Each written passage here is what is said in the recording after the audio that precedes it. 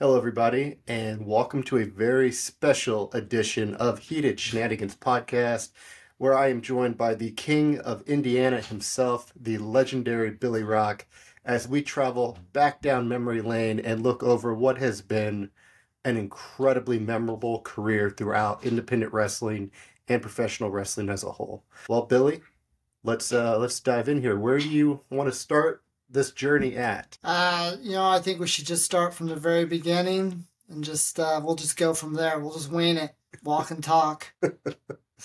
Perfect. Well, let's hop in the time machine here, Billy. Let's take us back. Where did it all start for the great Billy Roc? So just so some of your younger fans know, I am 47 years old. So I was born in the 70s, grew up in the 80s. And where I grew up, we didn't have cable TV.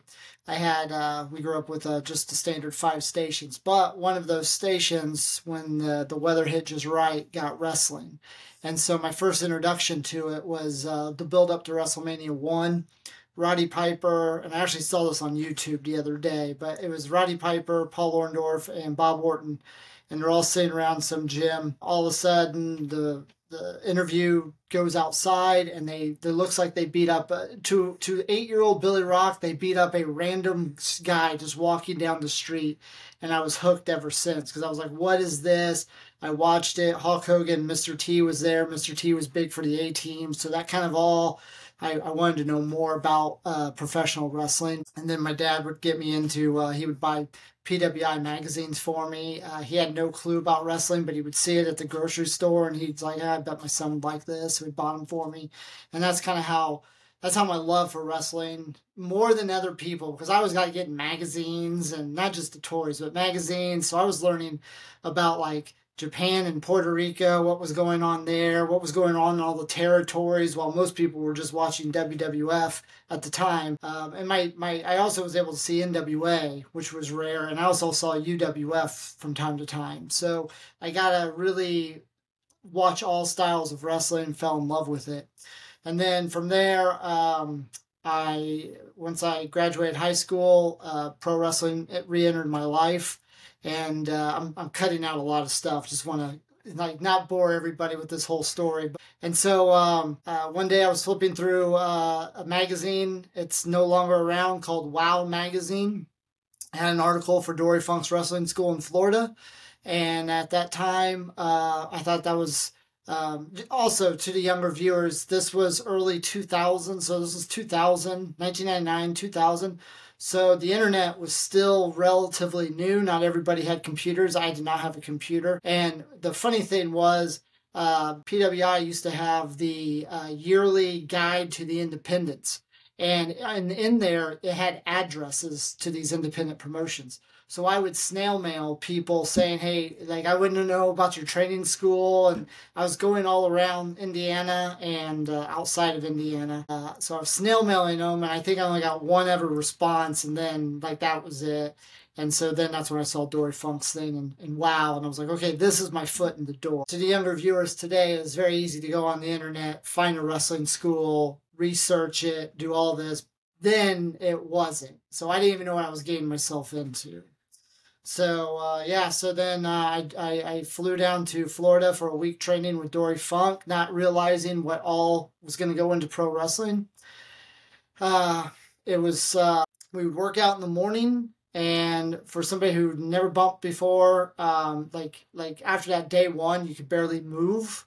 And then in the afternoon, you would have matches. So technically, I had matches my first week of wrestling. I claim February 2002 as my first match, but I actually wrestled some matches in December of 2000 at the Funky Conservatory. So when you were gathering all this professional wrestling as a young Billy Roc, do you think that's what helped go on to set you apart from so many other people in professional wrestling? Because you had studied a wider variety of wrestling. You didn't really like zone in like, I'm only WWF. I'm only going to watch WWF. No, you would talk about Puerto Rico and all those other areas. I was curious, do you ever think played a role? Yes and no. I think some people, I don't want to say, I feel like knowing different styles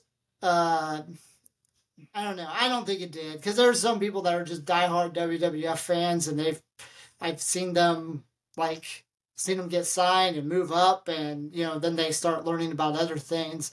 So, but I do think that it did help me, just with me, as I got into the business. I do think that helped me, because I wasn't just going to be like what I saw on TV. I was going to see like what the Von Erichs did back in the day, or something that I saw Billy Robinson do in the AWA. Like, I do think that kind of helped me with what I was doing. But good question. It's a good question. So when you finally got the response to come into a wrestling school and to start to learn the craft of professional wrestling, at any point in the training, as I know a lot of people, when they take those first couple of bumps, the next day you can't move, you're lying in bed, you're sore from head to toe, your hair's hurting when it grows. Did it hook you then? Did you know then that's what you wanted to do? Oh, absolutely. Absolutely, it was. It was just the coolest experience ever. And really, like, the Funky Conservatory, it's only a week long, so it is a training school, but it's also just it's kind of like an experience. And so that I felt like cool, right? Like, I'm like, this is what my idols all went through, and I was like, yeah. And plus, like, the first time I went to the Funky Conservatory, they put you up in a really nice hotel, and so like if you don't know Dory Funk, he trained at the Funkin' Dojo, which used to be WWF's like developmental. They would bring people in, so like Kurt Angle, Edge, Christian, the Hardys. The list goes. He has a really big list of all the people he trained. So like, in my mind, as I'm going on through all this training, I keep thinking like, this is what those guys all went through. Let's say, did you know, once you finished training, I should say, how long did it take you to adapt your style of professional wrestling? Because everybody's got their preferred style of a match to work, and you, by all accounts, had one of the rare abilities to be put in a ring with anyone and you could match their style. You were so comparable to a chameleon, I would say, being able to go in. If you needed to work the bigger style, you could. If you needed to work a faster, slower pace, more methodical, you were able to get in there and do those types of matches. How long did it take you to start to get into that? A long time. 2002, I guarantee you, I didn't even know what I was doing that year. 2003, I started kind of getting an idea what's going on. I would say everything started kind of clicking 2006, 2007. So when things started clicking, and then perfecting was like 2008 and on. But it took me a good 4 to 5 years it took me a good 4 to 5 years just to find my style. I knew I was little. I knew I was trying to be like Ricky Morton or Ricky Steamboat as the babyface. So I was learning how to sell, which was always a good thing. But then, like, really what was my offense? It was kind of boring early on. And then I found out about Johnny Saint. I found out about Lucha Libre. And I was like, I'm not super athletic, but I'm athletic enough to pull off this stuff. Like, if you ever watch Johnny Saint, it's not like they're real athletic moves, but they make it look like he's doing something really cool. And so I was like, I'm doing that. So I swear I kind of came up with my own stuff by selfishly stealing some of his stuff and stealing arm drags from Mexico that I didn't think anybody was watching. So, Billy, they say if you steal from one person, it's plagiarism. If you steal from many, it's research. There you go. There you go. I stole from many, many people. And I think that's what a lesson for all young wrestlers. Take from your idols, take from your heroes, people you respect, and then try to figure out make it your own after that. So when you got out on your own, you're out of training, you're able to go take bookings outside of the company you're affiliated with. Who were some of the first people that you remember giving you the opportunity to come work? So early on, I didn't get many, and there was a reason why for that. So a lot of times in Indiana wrestling, I wrestled for WCWO. Don Basher's promotion, the late Don Basher. And so you kind of get labeled as a WCWO guy. Sometimes their style is more old school.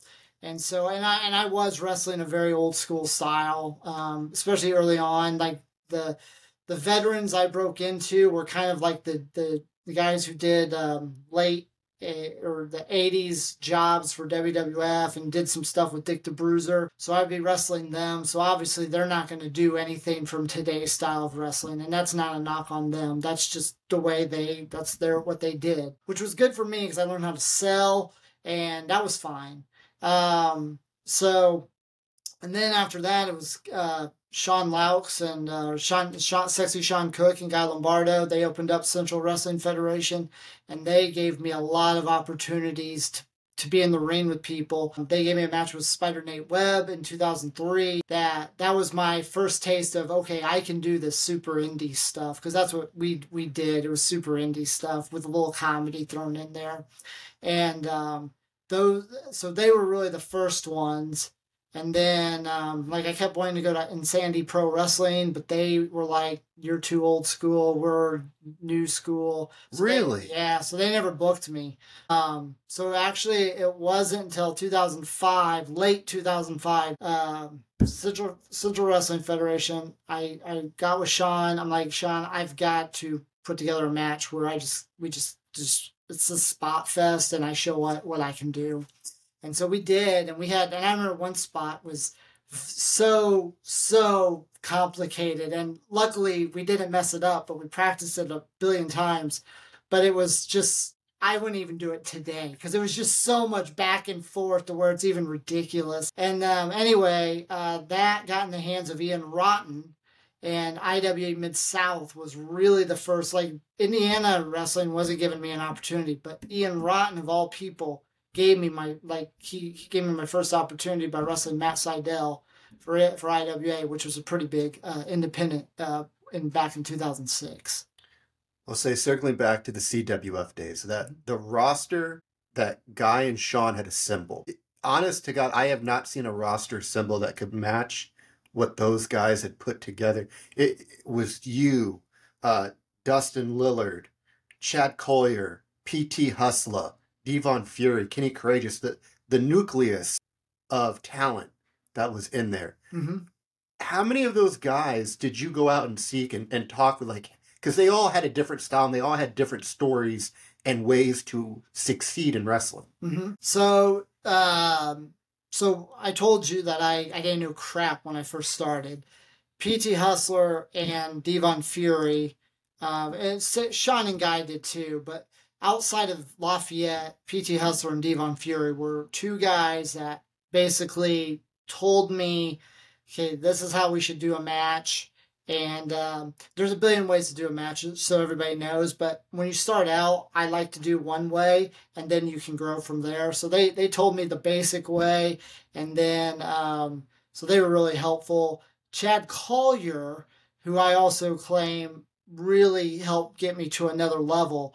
His was way different. It wasn't so much teaching and talking. It was in the ring, and you better keep up with me, or I'm going to hurt you. And so, there was times I wrestled Chad, and I felt like I was in a fight, like a real life fight with the man.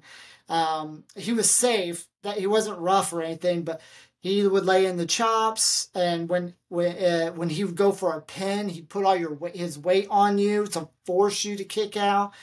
So he got green, Billy Roc. So I felt sorry for him. So our feud in 2004, 2005, it was okay. I'm sure he hated it, but then it wasn't until 2007 when we met up again and had another feud. That's when he finally gave me the seal of approval. Like, okay, you've gotten better. So Colt Cabana was another one that helped me out a ton. Colt Cabana, I wanted to wrestle. We had the same styles.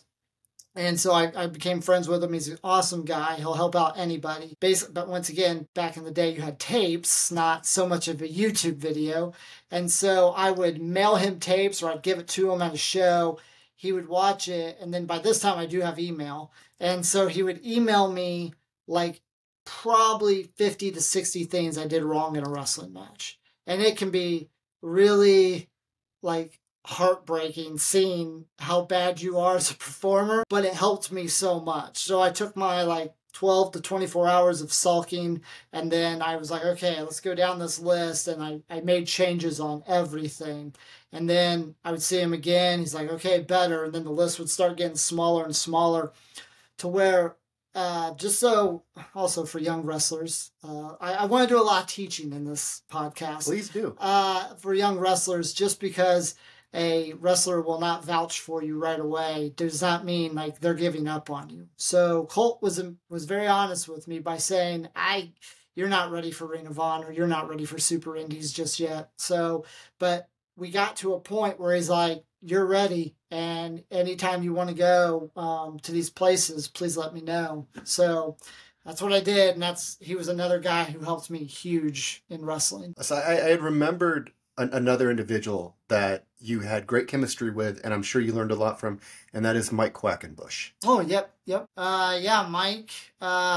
So once again, it was, that match was in 2006. I'm trying to remember my dates here. And it was like September of 2006, and IPW finally started booking me. And they after Ian booked me, they were like, and I got a please come back chant against Matt Sydal. They were like, oh, I guess you can do some stuff. So they finally brought me in, and I'm grateful. We joke now about all that, you know. But yeah, so they booked me against Mike Quackenbush, who was the style that I wanted to do. And so that was my big breakout match, was September of 2006 at the IPW Junior Heavyweight title for the tournament. And that was, I think, got match of the year for IPW. But I just showed everybody that I could keep up with one of the best American luchadors and mat wrestlers in the United States. And guys, again, young wrestlers, if you've not seen Mike Quackenbush's work, go watch. Fluid would be disrespectful to call him fluid. He is just sudden with everything, and it's so good the way he can transition in and out of stuff. And the fact that Billy here was keeping up with a Mike Quackenbush speaks volumes with really how good you were in the ring, Billy. It was okay. I did my best. So I always say I'm athletic. I'm just not Ricochet athletic. So, but if you go down the list of guys that are currently on TV today, Billy, you've worked a vast majority of them. I've worked quite a few. Seth Rollins, Jon Moxley, Ricochet. Who else have I been in there? Those are mainly the big ones that Nigel McGuinness. Nigel McGuinness, yeah. So if Trip Cassidy's here, he'll always remind me of who I've worked in the ring, because sometimes I forget. I just found out recently I was on it, and I didn't work him, but I was on a show with LA Knight before he was LA Knight. I didn't know that. But as soon as we were tagged in the same Twitter post, I was like, oh my God, I know exactly who that was. So that was kind of cool. But yeah, IWA and IPW. And then once everybody saw that, I started getting work a lot of cool people after that. So you also had been given, how long did it take you to get the King of Indiana moniker? And before we dive into that one, I veer off here. I had heard a story where you had been called the nicest man in Indiana because you had drove a wrestler, I believe, across state after a show because they did not have a ride home. Was that true? No. I have helped out many wrestlers, but not, I don't know the story you're talking about, but there have been many times where I have let wrestlers crash in my home. Kyle O'Reilly is a name drop. That was another guy that I helped him, let him crash at the home before a show. There was another wrestler that a lot of it, I did drive Bull Payne to a show once, but there's a lot of young wrestlers that I let them crash at my home if they need be, or try to provide them a meal if they need one.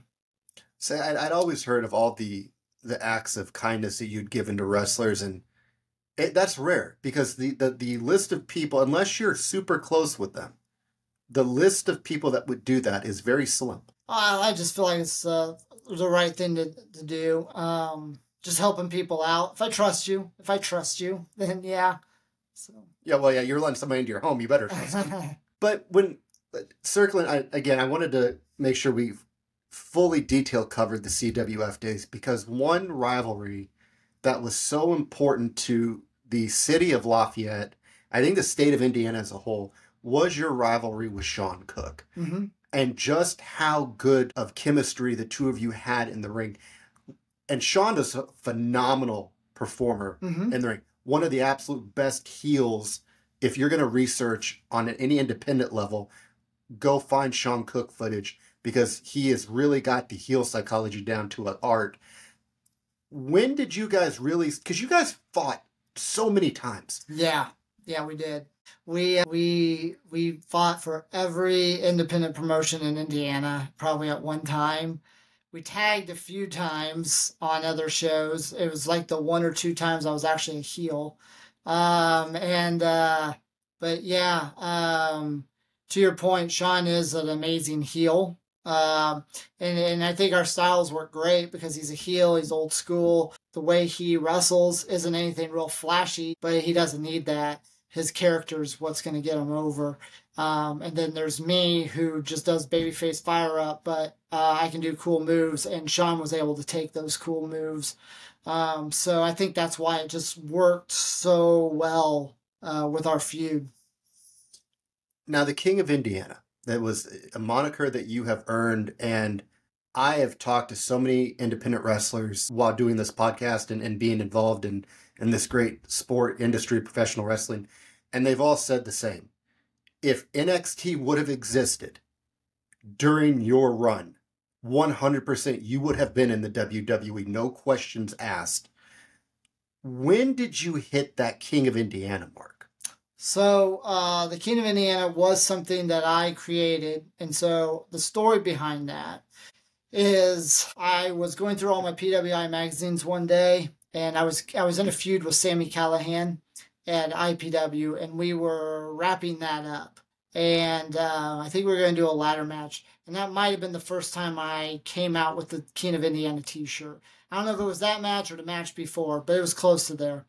And so, anyway, I'm going through my magazines, and there's a wrestler back when I broke in, and he'd been wrestling before that, named Reckless Youth. And he was he basically was like the Kenny Omega of 1997, 98. Like, he was the talk. Everybody was talking about Reckless Youth. And he had a t-shirt that said King of Delaware. He had another one that said King of Indies. And it was black, and I had the white lettering. And I was like, that's what I'm doing. Because I wanted to... My feud with Sami was very physical. He's a very physical wrestler. And so my feud, I wanted to show a little bit of arrogance. So I came out with that shirt, and then after that, it just started becoming my own moniker. Some people were, I think, upset a little bit that I was just going out there randomly saying it, but I assure you, it was just a gimmick. I just said it just to show, basically to show arrogance.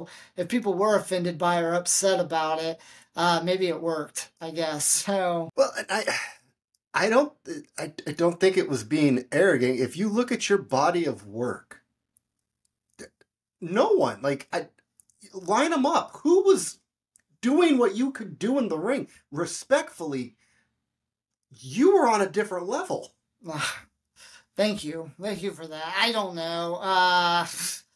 I don't, yeah, I'm shy on those kinds of questions. Like I said, I always wanted to be different, and I knew being 5'5" and the in shape. Let's go with in shape Billy Roc. Not now Billy Roc where he has to cover completely up, but back in shape Billy Roc, I was 5'5", so I couldn't grow up, and the most weight I could put on was like 170, and that was must. That was as big as I could get. So I had to figure out different ways to try to get noticed, and that was like the European style, adding some lucha libre, and Yeah, that's it. Did your height ever play a role in you not getting booked anywhere? Um, I mean, besides WWE, pro- other than that, no. But funny story. One of my favorite movies is Roadhouse, and in that movie, Patrick Swayze was told like 2 or 3 times in the movie, "I thought you would be bigger or taller," something like that. And I literally had promoters say that to me 2 or 3 times. So I was like, "That's what you got." So I'm already here. You've already paid me. yeah, exactly. So, but then they saw my work and it was fine. But yeah, I got that a few times. What would you say though? A little teaching moment here. What would you say to the wrestlers out there that might be of a shorter stature? And by no means does that mean you should give up on becoming a professional wrestler. What would you say to those that might be self-conscious or struggling with that? So, if you're a smaller wrestler, obviously you can't go up. So one of the things I will tell smaller wrestlers is you do need to have the look, and you do need to have some muscle. I think you should have a decent body on you. If especially if you're not real athletic, I think you need to have a good look. So that's one thing. So those are easy wins, right? And just working out.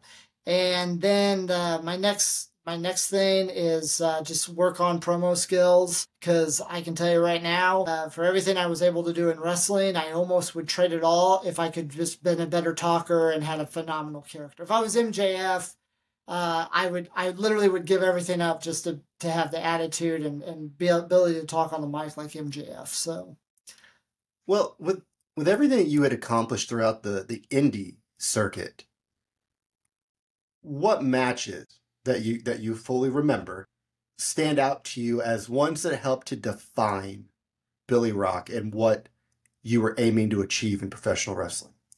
definitely my match with Mike Quackenbush in 2006. Um, oh man, you got me on the spot on this one. My match with Sexy Sean Cook, that's the one that catapulted me to another level. My first match at IWA Mid South with Matt Seidel, that also put me on to another level. I mean, I really liked my match with Osiris for BMF Wrestling 2008. I felt that put both of us. I mean, I still think that got us some notoriety. Shoot. That's all I can think right now. Like, I'm talking about matches that I felt like put me to another level, I would say those.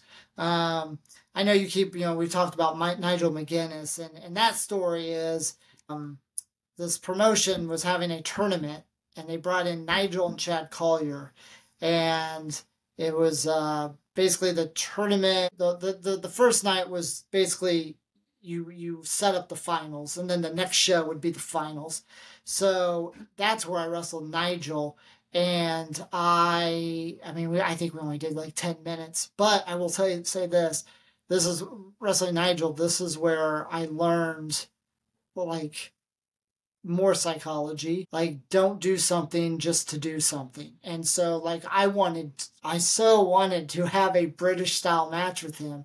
And he's like, that's not happening. He's like, if you look at me, I'm a bear to you. All right. So, the match was fine. He was absolutely right. We shouldn't be doing any of that.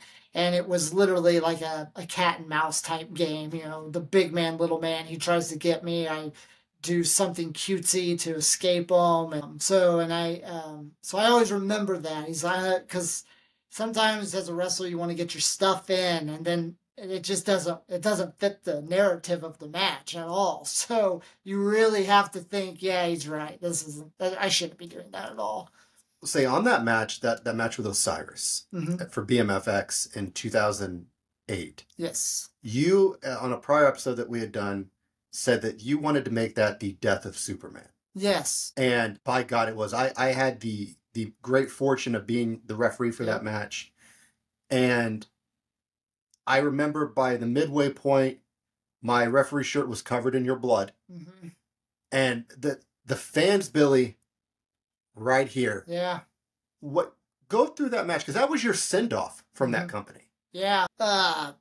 long story. Long story. I'll make it short. But I was going through a lot of stuff at that time. That was in July of 2008. My wife was 7 months pregnant with our first and only child. And I had just found out probably a month prior that my dad had terminal cancer and only had like 6 months to live. So I was processing all this and I just felt overwhelmed with wrestling and I needed to just kind of step back. So I was the BMF champion. So what any good champion does, you help build up the next person. And so, we knew it was going to be Osiris. And so I being a comic book nerd, and when I say Death of Superman, that was my inspiration for it. And I don't want anybody to think, oh, he thinks he's Superman. No, well, in Lafayette, that is my hometown, a lot of family, so it kind of is the situation. And so I wanted everybody to see that the valiant babyface does not come back from the story. Like, he is gone. And kudos to Brian for getting an ambulance. And, I had people blowing up my phone from other areas asking if this was real or not. And I think that's the definition of a great match, is when people are not sure what just happened. And so I am proud of that match. There's another match, and I forgot to mention this. We did for IPW, I did a 30-minute Ironman match with John Moxley that was Falls Count Anywhere, no rules, and it was not filmed, and nobody will ever see the light of day. So that's another fun story. So, the other thing is, Billy, even during your active status for independent wrestling, you were such an inspiration and a role model for so many wrestlers, and you influenced so many. One that comes to mind immediately is Jeremy Hadley. Mm-hmm. Incredibly influenced by your work in the ring. And Jeremy, by all accounts, is one of the greatest heels you're ever going to see. He gets it. Yep. Oh, absolutely, he gets it. Jeremy, one, he's funny. He's hilarious. He cracks me up all the time. But once again, when I talk about characters and personalities, in my opinion, Jeremy is one of the best. He absolutely, he gets it. He knows how to push buttons. And the other thing is too, Jeremy can actually go in the ring. I don't know now. I haven't seen him wrestle in a while. He's also he's been wrestling forever now too, which I can't believe. Because I remember these are days of where I remember his very first day of training and stuff. But yeah, he's absolutely he was actually one of my favorite opponents to wrestle as well too, because he was always open to doing stuff. And then I would always feel crappy because I remember one time I actually punched him in the face. I didn't mean to. So he knows exactly the match because we joke around about it. But yeah, he's awesome.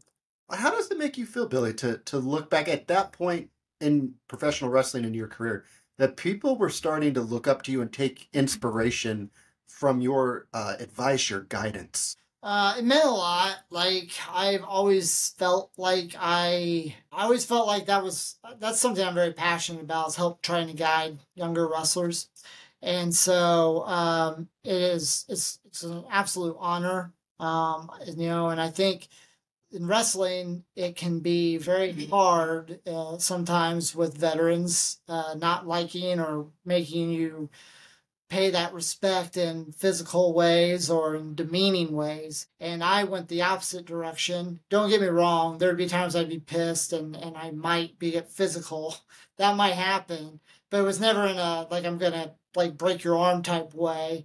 And and my students will tell you, my wrestling students will tell you I yelled a lot, but I never demeaned them.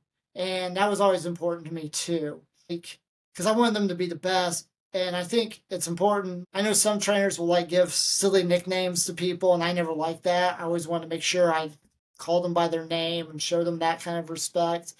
And so yeah. Anyway, long story short, yeah, it means a lot. Let's say, and again, when did you? As we I know we're jumping around here. That's part of the charm. If anybody's ever watched this, we jump around. But when did you know it was time to hang it up? When did that thought start to enter your mind? When my daughter was born and when my dad passed away. It was just very overwhelming. But when my dad passed away, my daughter, because so growing up, my dad, to understand this, my dad never missed a ball game, and he literally took less money at his job because he was an iron worker, and he could have made more money had he traveled outside the state, all over. But he was always such a huge family man. He always kept within a 60-mile radius of home, so he was home every night. And he never missed a ball game. He never missed practice. So that, like, I grew up with that, and so I didn't want to do the same thing with my daughter. I didn't want to be on the road on a weekend for, a few bucks, trying to live a dream for a 10-minute match. Not to insult anybody who is doing that. That's great. It's just not something I was willing to do anymore. So that's when I knew. So you had several send-offs because you were so prominently featured at so many different organizations and companies. Mm-hmm. Out of all of them, Billy, which one was the most special? Was it the final match, or is it another one along the way on the way out? Nah, it was the final one. The final one with Trip Cassidy was so I consider my last match, like, I was done with everything in November of 2016. I was done. Now I have had 3 matches since then, but those are kind of just like, just coming back just to say hi. And I have no issues with that when wrestlers do that. It's when they come back full time, right? But 2016, that was I'm done with wrestling. Doesn't mean like I don't still like it. Doesn't mean I won't be paying attention. But like I said, my daughter had gotten really fell in love with softball, and that was a great decision because now I went from a traveling pro wrestler to now a traveling softball dad. So every weekend we're traveling somewhere for softball. A lot less bumps in that line of work. A lot less, but more. I think it's more stressful. She's a pitcher, so it's a lot more stressful for me now. And I wanted to say on here, it is so good to see like just how happy you are currently in life. Like, you are such a large part of her development in softball, and again, the dedication, not missing a game, being there for every step of the way, every bad game, every perfect game. Has she ever said, Dad, I want to try wrestling? So when she was little and there was a wrestling ring, yes. Now, absolutely not. She wants nothing to do with pro wrestling. So, yeah, she was a little bumper back in the day. We had the crash pad out. She was doing front bumps and stuff. It was adorable. I'm sure that does not break your heart that she does not want to get into the business. No, it's probably just for the best. Just get an education and just do that. Develop that fastball. Yep, just exactly. Well, when you, circling back here into that final match that you had against Trip Cassidy, what went into the decision to be the match with Trip Cassidy, having him as the final opponent? Because Billy, I'm sure you probably had a long list of people hitting you up for that final match. Yeah. So the original idea that was in my head for a split second was I was going to do a 2-hour-long gauntlet match with every single student. But I didn't think that was going to sell tickets. So, and that's a true story. I really did think in my head, I was like, I can do this. But anyway, so Trip started it all. So he was the very first student of mine. And if it wasn't for Trip Cassidy, there would have been no School of Rock. And that's the truth. I don't know how far we want to dive into the training part of it just yet, but we'll give a little teaser to part 2 here. All right. So, but yeah, Trip was the one that started it all. So it was just right that he was the one. We just ended it. So. Was there anybody out there that, like, I wouldn't say upset, but like maybe disappointed that you didn't have their match? Because a lot of people probably felt it should have been maybe you and Sean or you and Chad. I mean, you've had, God, so many opponents on independent wrestling that could have been fit the bill. But I commend you for picking Trip for everything that we'll talk about in part 2. And Trip is an amazing talent. He has went on to do some incredible things, all starting with your tutelage at the School of Rock. Would you say, looking back at that final match for Billy Roc, was that that sits well enough with you, like that was the greatest match to end it on. Yeah, besides one little botched move that I had done a billion times, but I was getting old and out of shape at this point. Besides that, yes, it was perfect. Students surrounded the ring while we did the match because we wanted it to be a if you ever watched SOR Class Wars, all the students are around the ring for every match, and so that's what we wanted to do there too. Yeah, and another thing, the reason why it was special is because my daughter was old enough to actually know what Dad was doing. She'd been to others, but this one, she was old enough. So that was cool, and it was just Lafayette. So yeah, I mean, I think it was, when I was done, I was like, I'm done. I can't get any better than that, so. Let's see, you've held countless championships, been the face of countless promotions, helped so many along the way, and we're going to get into exactly how many of those he's helped in part 2. But what would you say if you take the School of Rock aside? What has been your greatest contribution to independent wrestling? Trying to really, I think, I don't know about so much about independent wrestling, but I will say Indiana independent wrestling. And that is trying to get away from, I don't want to be disrespectful, but I don't want the early days of when everybody thought wrestling was this way. And I was the one saying, no, wrestling can be this way. And we can do this and this and this. And then you get people that look at you like you're weird. And I'm like, no, it's fine. This is where we're going. And that's what I think. I hopefully I feel other people feel the same way, that I was the one that kind of helped say, you know what, we don't have to be exactly like the Dick the Bruiser era. We can do cooler stuff.